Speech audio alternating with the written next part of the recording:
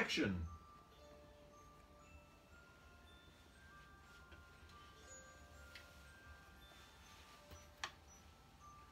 Hello. That was a spooky hello.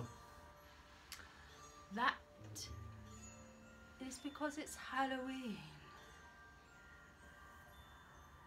You know, some people seem to think that their Halloween is really scary.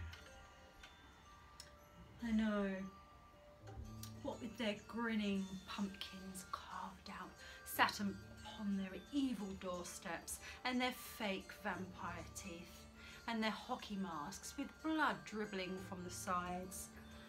But they don't know just how scary we can be when we write short horror stories together. Well, I wrote Ghost Virus, and that was called Insane. Insane but terrifying. One of the most terrifying horror novels ever written.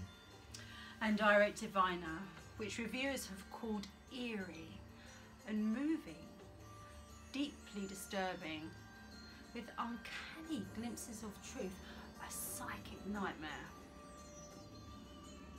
And together, when we got together, we wrote Stranglehold, which was a short horror story about a leather belt that had a malevolent life of its own.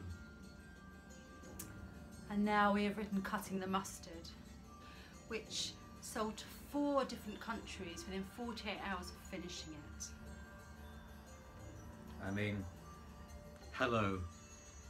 You really think that your Halloween is going to be that scary?